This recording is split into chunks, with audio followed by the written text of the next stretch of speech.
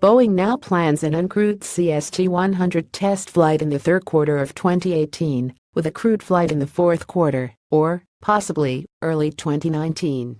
Credit Boeing Adelaide, Australia. Boeing says it is making good progress on the development of its CST-100 starliner commercial crew vehicle, but acknowledged the first crewed test flight of the spacecraft might not take place until early 2019.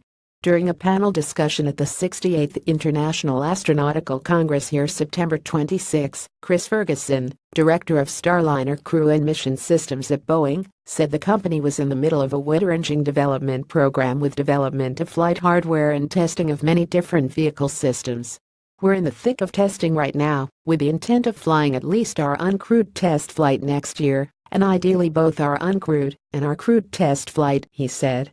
In photos Boeing CST-100 Starliner space capsule. In an interview at the conference, Ferguson said that the company's current schedule calls for a pad aboard test at White Sands Missile Range in New Mexico in the second quarter of 2018.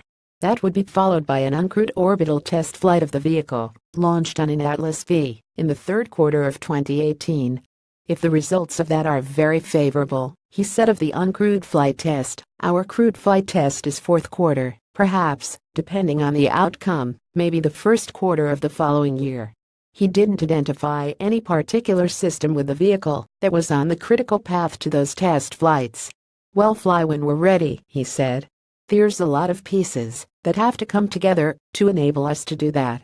Ferguson said that the company plans to work with NASA to select a crew for that crewed test flight about a year before its launch, or 12 lunar months, but wants a greater degree of confidence in the schedule before doing so.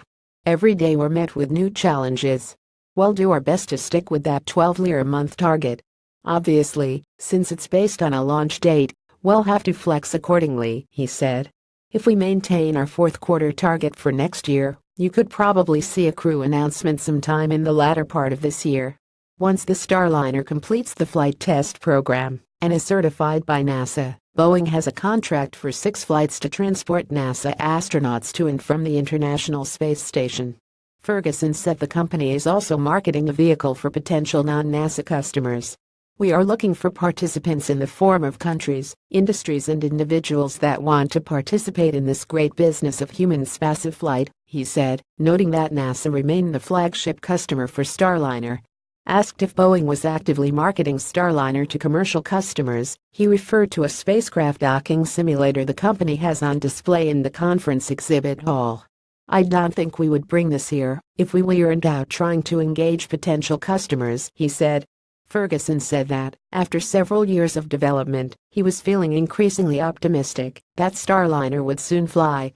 After 6 years of my involvement, and several more years before that, it finally looks like it's beginning to come together. I've got a very good feeling about our ability to get launched next year. This story was provided by Space News, dedicated to covering all aspects of the space industry.